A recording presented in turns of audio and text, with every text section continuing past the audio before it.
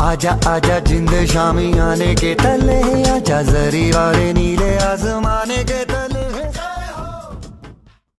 नमस्कार मित्रांनो, टीच फार्मसी मध्ये तुमचं सर्वांचं स्वागत। आपण पहिले दोन लेक्चर मध्ये पाहिलं एंडोक्राइन सिस्टीमला सुरुवात केली।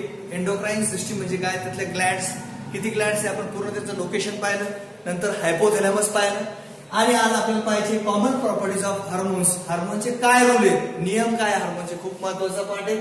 हे जे 7 नियम आहेत, हे हार्मोन्स ज्यावेळेस रिलीज होणार आहे बॉडीमध्ये त्याचे नियम, त्याचे रूल्स आपल्याला आज पाहिजे। Common properties or rules, that is nothing, the hormones are produced in response to specific stimuli. Hormones केव्हा रिलीज होणार आहे, in response to specific stimuli. Unless and until there will not be any particular stimuli, the hormone will not be released. जर आपल्याला समजा इथे चिमटा वगैरे घेतला, जोपर्यंत सेन्सेशन होणार नाही तोपर्यंत आपल्याला कळणार नाही। फॉर एक्झाम्पल आपण म्हणजे hormones R produce in response to specific स्टिम्युलाई, जोपर्यंत त्याला काही रिस्पॉन्स भेटणार नाही तोपर्यंत हार्मोन रिलीज होणार नाही। The secretion of hormones varies from low to high depending upon the intensity. Secretion म्हणजे काय, हार्मोन किती रिलीज करायचा हे कशावर डिपेंड करत, त्याच्या इंटेन्सिटीवर। समजा फॉर इन्सुलिन हा एक हार्मोन आहे, ज्यावेळेस आपण शुगर खातो, शुगर जास्त झालं, शुगरचं प्रमाण आता शरीरात जास्त आलं तर शुगरला ब्रेकडाऊन करण्यासाठी इन्सुलिन रिलीज होणार आहे। इन्सुलिन काय आपल्याकडे हार्मोन आहे, तो कुठे पॅन्क्रियाज मध्ये, तो किती रिलीज करायचा, तुम्ही गोड प्रमाणात किती खाल्लं, त्याचं ब्रेकडाऊन किती झालं, किती पाहिजे शरीराला, ऍक्च्युअली आपल्याला लिमिट किती आहे त्याच्या इंटेन्सिटीवर डिपेंड करेल की हार्मोनचं सिक्रेशन किती व्हायला पाहिजे। They are produce in one organ and shows there effect on another organ. Hormones तयार पिट्युटरी ग्लँड मध्ये होतात आणि त्याचे इफेक्ट खाली दाखवतात। फॉर एक्झाम्पल ते सांगितलं, आपण गरम पाण्यामध्ये हात टाकला तर इन्स्टंटली स्टिम्युलंट्सने हात बाहेर काढतो, तसंच ज्यावेळेस सिग्नल इथून येतो म्हणजे इम्पल्स इथे जनरेट झाला आणि ऍक्शन इथे तयार झाली, म्हणजे hormones R produce in one organ and shows there effect on another organ. Hormones R carried through blood, आपण हे कॉमन प्रॉपर्टीज मध्ये खूप वेळा पाहिलं की हार्मोन्स हे कशातून पास होतात, ब्लड मधून पास होतात आणि ते एंडोक्राइन डक्ट नसतात, ते डक्ट्स आर ऍब्सेंट, एक्झोक्राइन नाही, हे कन्सेप्ट लक्षात ठेवा। Hormones R carried through blood without duct. Hormones bind to specific carrier protein while transporting through the blood. ज्यावेळेस हार्मोन एखाद्या ब्लड मधून पास झाला, ब्लडच्या सेल्स मध्ये तो स्पेसिफिक टार्गेट प्रोटीनला बाइंड करतो आणि त्या ऑर्गन पर्यंत वाहत जातो, त्या पर्टिक्युलर ऑर्गनला टार्गेट साईडला, म्हणजे जिथे त्रास झालेला आहे, सेन्सेशन जिथे कार्य करायचे त्या ठिकाणापर्यंत टार्गेट प्रोटीनला बाइंड करून जातो। They have high degree of intensity, high degree of intensity असते त्यांना इथे टार्गेट बाइंड करण्याचं आणि त्यांची ऍक्शन दर्शवण्यासाठी। एक्सेसिव्ह सिक्रेशन और deficiencies may lead to severe disorder. हा शेवटचा पॉइंट खूप महत्वाचा आहे हार्मोनच्या बाबतीत। हार्मोनचं सिक्रेशन जर जास्त झालं तरी सुद्धा आपल्याला हानिकारक आहे आणि कमी झालं तरी हानिकारक आहे। जसं की फॉर एक्झाम्पल इन्सुलिनचं सिक्रेशन जर कमी व्हायला लागलं, शुगरचं ब्रेकडाऊन नाही व्हायला लागलं, आपला आजार वगैरे डायबिटीस। आणि जर हार्मोनचं सिक्रेशन जर जास्त झालं, समजा थायरॉइड ग्लँड मध्ये, तर गलगंडासारखे आजार होतात की जास्त सिक्रेशन, हायपर सिक्रेशन झाल्यावर आणि हायपो, ते आपण पुढे सर्व प्रत्येक गोष्ट पाहणार। आता लगेच आपण डायग्राम पाहतो। VS of pituitary Gland, this is nothing but a diagram of pituitary gland which is essential for secretion all types of hormones, all types of gland, that is thyroid gland, parathyroid gland, pineal gland, adrenal gland, pancreas, testes in male and ovaries in female. All this particular secretion of this particular gland has been carried out by this particular pituitary gland. VS of pituitary gland, that is vertical section of pituitary gland, हे सर्व carry out करणारे। त्यामध्ये आता आपण तुम्हाला सांगितलं मी सुप्रा optic nucleus, हे सर्वचं नाव आपण थोडेसे एकदा पाहून घेऊ, म्हणजे ज्यावेळेस आपण डिस्कशन चालणार आहे, ज्यावेळेस आपण पुढे स्टडी करणार आहे त्यावेळेस तुम्हाला लोकेशन माहित पाहिजे। पिट्युटरी ग्लँड हे लोकेशन सुप्रा ऑप्टिक न्यूक्लियस, सुपेरियर म्हणजे काय, वरच्या साईडला, म्हणून त्याला सुप्रा optic nucleus. This is nothing but a hypothalamus. Hypothalamus is nothing but a part of brain which has control on this particular endocrine system. हा काय hypothalamus, it is a part of brain. Then median eminence, जो centre आहे म्हणून त्याला नाव दिलं median eminence. इन्फंटिबुलम, इन्फंटिबुलम म्हणजे काय, जो वाक आहे जिथे टर्न आहे या ग्लँडचा त्याला म्हणतात इन्फंटिबुलम। पास नर्वोसा, आपल्याला मी सांगितलं न्यूरो सिक्रेटरी सेल्स सिक्रेट करतात, ते कशासाठी, इम्पल्सेस जनरेट करण्यासाठी। That is nothing but pass nervosa, हे न्यूरो सिक्रेटरी सेल्स सिक्रेट करतात। Hearing bodies R there, hearing सेन्सेशन्स has bin observed in this particular pituitary Gland. Then neuro हायपोफिसिस, हायपोफिसिस म्हणजे काय, lower साइडला, pituitary ग्लँडच्या lower साइडला म्हणून म्हटलं न्यूरो हायपोफिसिस, न्यूरॉनचे जे सिग्नल्स येते तयार होणार आहेत। Intermediate low, that is pass इंटरमिडिया, यालाच म्हणता येईल आपल्याला पार्स इंटरमीडिया. काय म्हणता येईल? पार्स इंटरमीडिया. इंटरमिडिएट लोब म्हणजे ह्या दोन्ही ज्या ग्लँड आहेत पूर्ण आपल्या पिट्युटरी ग्लँडच्या, हिचं सेंटर जो आहे, हा जो हिच्यात जो डिफेक्ट दाखवणार आहे सेंटरचा पार्ट, त्याला म्हणतात पार्स इंटरमीडिया. नंतर सायनोसाइड्स. सायनोसाइड्स म्हणजे पूर्ण ब्लडने व्यापलेला म्हणून त्याला म्हणतात सायनोसाइड्स. पूर्ण ब्लड असते त्या आतमध्ये, पूर्ण जे ब्लड असतात, ब्लडच्या व्हेन्स असतात पूर्ण आतमध्ये, आर्टरीज, म्हणून त्याला म्हणतात सायनोसाइड्स. ॲडिनो हायपोफिसिस.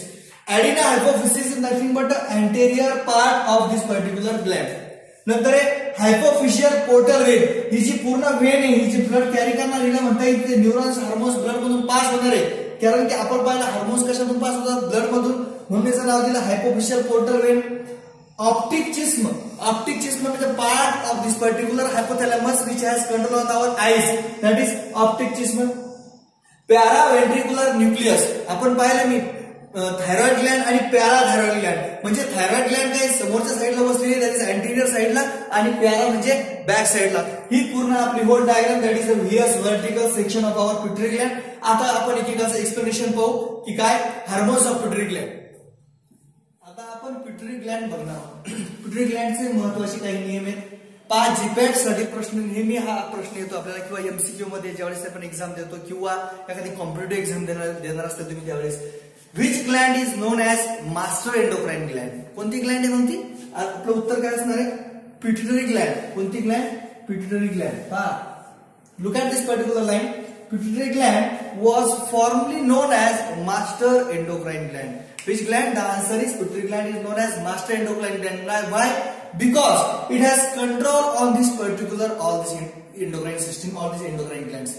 Yesterday we have in first lecture we have seen all the particular gland, that is pineal gland, thyroid gland, parathyroid gland, pancreas, adrenal gland, testis male, ovaries in female. All these particular gland, because all these particular pituitary gland has control on this particular endocrine gland. That's why it is known as master endocrine gland. Third point, pituitary gland itself is under the control of hypothalamus. Hypothalamus is nothing but a part of brain which has control on this particular endocrine system, and pituitary gland is under the control of hypothalamus. Pituitary Gland he hypothalamus ब्रेनच्या पार्टच्या control मध्ये आहे. हायपोफिसिस is located just below the hypothalamus. हायपोफिसिस म्हणजे हायपोथॅलॅमसच्या खालच्या lower साइडला, म्हणून त्याला म्हणतात हायपोफिसिस.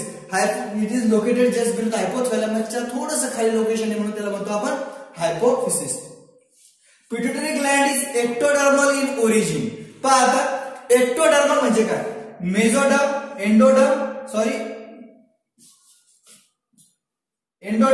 मेझोडर्म आणि ectoderm.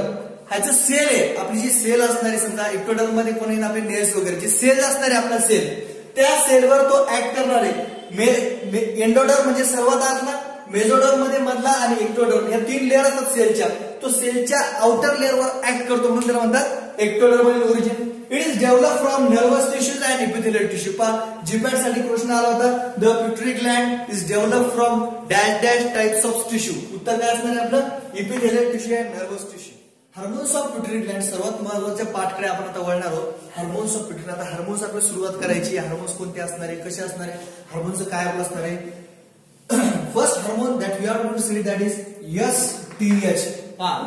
तुम्हाला जीपॅटच्या प्रश्न विचारत असताना तिथे असं देणार नाही, ते सोमॅटोट्रॉपिक हार्मोन, फक्त तिथं असं असेल एसटीएच. पहा, इतकं बारकाईने आपलं लक्ष असणं गरजेचं आहे. त्यानंतर small description will be given over there. STH पहिला हार्मोन आहे आपला एसटीएच, दॅट इज सोमॅटोट्रॉपिक हार्मोन. याचं नाव लक्षात ठेवायचं. याला दुसरं म्हणतात ग्रोथ हार्मोन. पहा, एमसीक्यू आला होता जीपॅट साठी. Which hormone, that is STH is also called as dash dash hormone, that is growth hormone. आपल्या शरीराच्या वाढी संदर्भाच्या निगडीत हार्मोन आहे. शरीराची वाढ किती हवी, आपल्या शरीराची वाढ होणं कधी थांबत नसते, कंटिन्युअस प्रोसेस आहे. ही प्रोसेस कंटिन्युअस असल्यामुळे या शरीरात आपण थोडंसं इम्पॉर्टंट पाहू. आता secretion is under the control. आपण पाहिलं ब्रेनचा कोणता पार्ट आहे तो सिक्रेशन कंट्रोल करतो, which a part of brain, that is hypothalamus. Hypothalamus, that is secretion is under the control of hypothalamus. Now first of all that is GHRF. पहा, growth hormone release करत असताना that is growth hormone releasing factor. काय म्हणतात याला? Growth hormone releasing factor.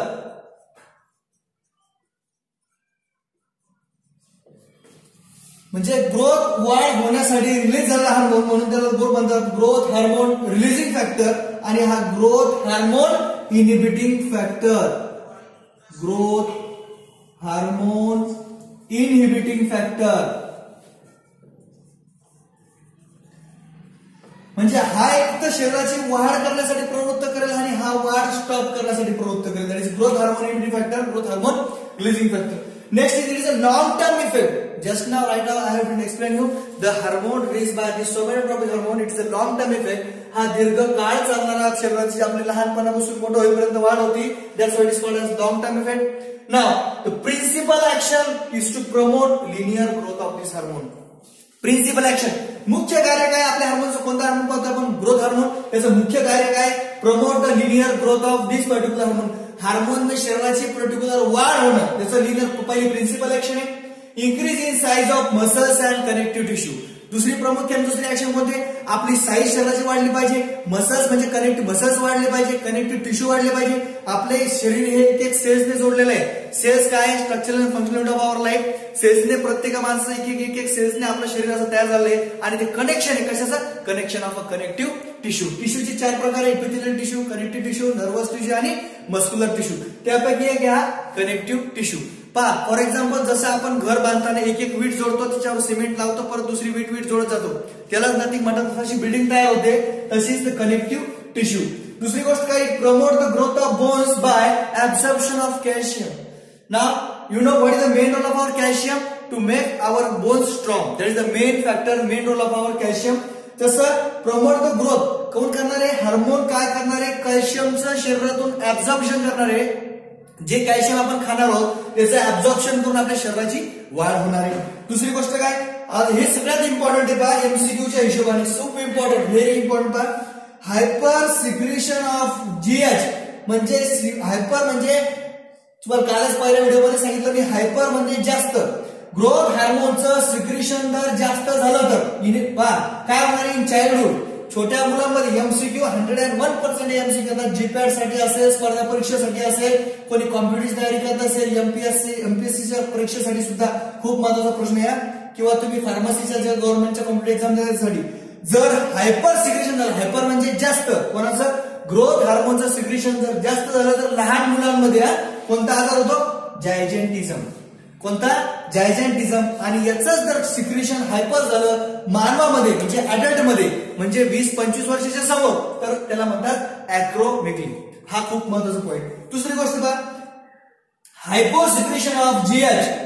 Growth हार्मोनचं जर हायपो म्हणजे कमी secretion झालं कुठे लहान मुलांमध्ये तर कोणता आजार होतो डॉर्फिझम. पहा आरोग्य सेवा असो कोणत्याही सरकारी परीक्षा देत असताना ह्या गोष्टी प्रामुख्याने विचारल्या जातात कारण हेल्थ रिलेटेड आहे आणि हेल्थ रिलेटेड असल्यामुळे जीपॅट मध्ये सुद्धा एचएपीचे खूप 30% सिलेबस होता या 2020च्या परीक्षेमध्ये. त्याच्यामुळे जर हायपर म्हणजे जास्त सिक्रेशन झालं लहान मुलांमध्ये कोणता आजार होतो जायजेंटिझम त्यालाच म्हणतो ऍक्रोमेगले.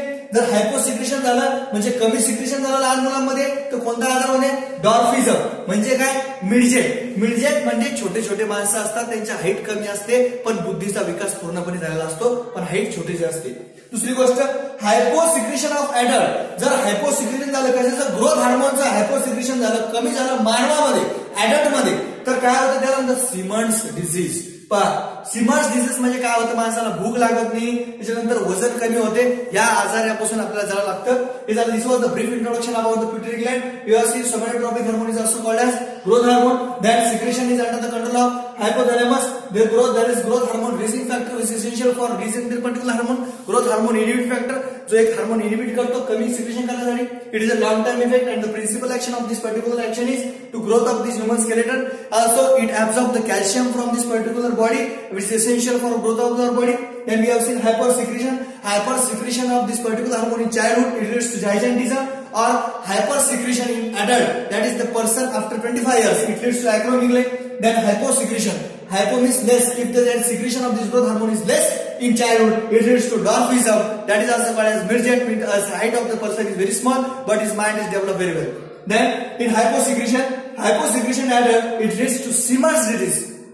In small children, if the growth hormone secretion is less, it leads to a Simmons disease. That means the person is not able to feel hungry, and this what we say that the weight will become less than. दूसरा hormone आहे आपला कोणता, ACTH. कोणता, ACTH. खूप महत्वाचा hormone. पहिला आपण STH पाहिला, STH आणि GH, that is सोमॅटोट्रॉपिक releasing hormone आणि ग्रोथ हार्मोनच म्हणतात, त्याला दुसरे दोन नाव आहे. Second that is adrenocorticotropic hormone. This hormone we are going to study now, that is adrenocorticotropic hormone.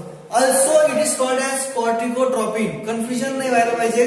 You should there is the question, what is the second name of this particular hormone that is called as corticotropin. Now the main function of this, what is the main role of this ACTH in our body? It is acting as a steroid hormone. काय हा steroid hormone आहे. आणि आपल्याला चांगल्या प्रकारे माहिती की steroid आपण कशासाठी घेतो, in order to relieve the stress. आपला स्ट्रेस कमी होण्यासाठी, दुसरी गोष्ट म्हणजे काय, ब्लड प्रेशर मेंटेन करण्यासाठी आणि मेटाबॉलिझमसाठी. तीन गोष्टी प्रामुख्याने महत्त्वाच्या ठेवायच्या. ACTH बद्दल काय, हा स्टेरॉइड हार्मोन आहे. कोणता, स्टेरॉइड. दॅट इज NSAID म्हणजे काय, non steroidal anti inflammatory drug. आपण कशासाठी घेतो, आपले डोकं दुखायला लागलं, हातपाय दुखायला लागले की स्ट्रेस रिलीव्ह करण्यासाठी. That is the role of this ACTH. तसंच हा स्टेरॉइड रिलीज करणारे हार्मोन शरीरामध्ये पाहू आपण. ACTH stimulate the growth and secretion of adrenal cortex hormone, that is glucocorticoids. Glucocorticoids will help in the metabolism of this particular food, carbohydrate metabolism, that is release of glucose. Then mineralocorticoids, because minerals are essential for development of our body, and androgens, that is nothing but a sexual hormone. Then secretion is under the control of hypothalamic. कोणत्या control मध्ये secretion करते, हायपोथॅलॅमिक CIF, that is corticotropin releasing factor मध्ये ते control करणारे secretion कोणाचं, ACTH. नंतर आता important point आहे आपला, hyper secretion of ACTH leads to ॲडेजन्स disease. खूप महत्वाचा प्रश्न आहे, खूप महत्वाचा MCQ आहे, दॅट इज GPAT साठी हा MCQ 100% येणार. That is hyper secretion of ACTH leads to ॲडेजन्स disease. जर हायपर सिक्रेशन झालं तर कोणाचं, ACTH स्टेरॉइड हार्मोनचं सिक्रेशन जर शरीरात जास्त झालं तर कोणता आजार होणार आहे, ॲडेजन्स डिझीज.